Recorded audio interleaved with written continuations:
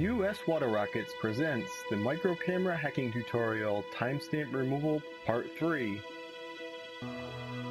In the first two installments of this tutorial, we've seen how to extract the flash memory chip from our camera and how to build a programmer to program it with.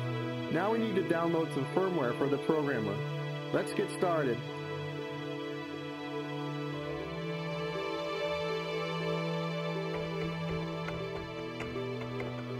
Point your browser to uswaterrockets.com/shared/uswr_flasher.zip and download the zip file.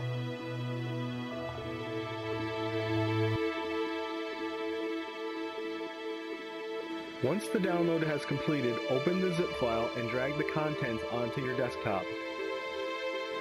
We are now ready to connect the modified TI MSP430 launchpad to your computer using the USB cable provided. When you connect the TI launchpad to your computer, the USB drivers will install. Follow any prompts Windows gives you until the driver successfully installs. Open the software folder on your desktop and find the loader.bat file and execute it by double-clicking. If everything is successful, it will say close with no errors. To begin programming, press the push button next to the LEDs. The red LED will start flashing, indicating progress. When it stops flashing, the green LED will blink, indicating success. If an error occurs, the red LED will change its blink rate and the green LED will not come on. You will need to go back and check your wiring. We are now ready to reassemble our camera using the modified firmware chip we just created. Gently pull each wire from the flash memory chip's leads while applying heat with your soldering iron. We are now ready to reinstall the flash memory chip onto the camera circuit board.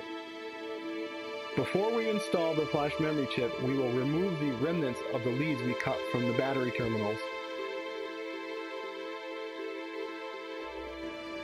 Lay the flash memory chip in its place on the printed circuit board, making a note to match pin 1 on the chip with the marking on the circuit board. Gently touch each lead of the flash memory chip until the solder flows up the lead and forms a joint.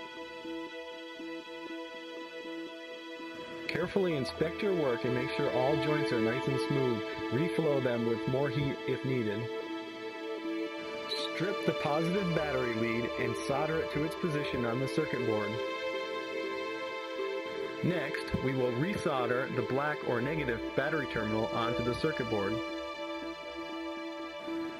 Next, you will replace the plastic buttons in the camera shell and install the circuit board.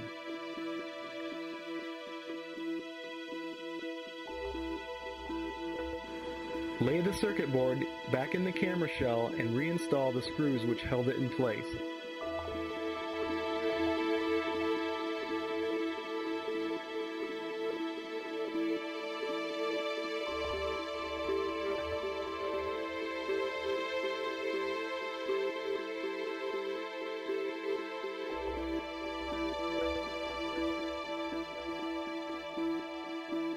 Now you can lay the battery back in place on top of the circuit board, making sure to tuck the wires in away from the lens.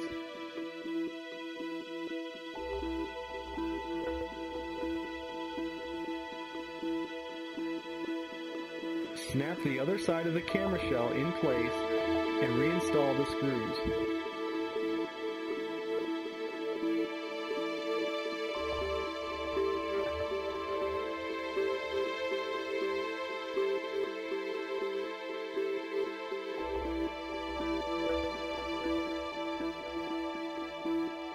Make sure that you test the camera without the SD card installed, as if there is a wiring problem or something else went wrong. We do not wish to damage the SD card with a defective camera. If the camera powers up normally, then the modification was successful. To demonstrate one of these modified cameras in action, we've installed it in the nose cone of X12, our high-pressure water rocket.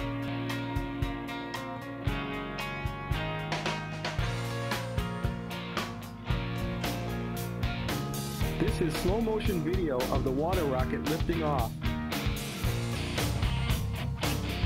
This is the liftoff in real time. This is the actual onboard footage taken with the modified camera.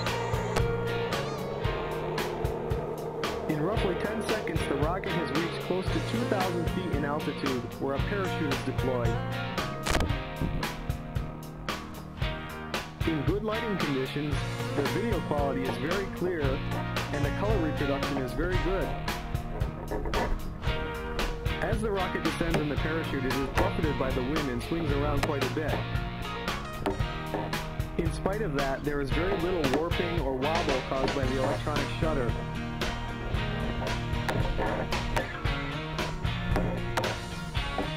The video quality is sufficiently high that you can extract still photos from the video and assemble them into a panoramic view. Eventually, the water rocket touches down and its onboard video is complete, as is this tutorial video. We hope that you found the methods and techniques described in this tutorial to be informative and you can make use of it for your own cameras. Stay tuned, because we have more tutorials in the works and a few surprises too. Thanks for watching.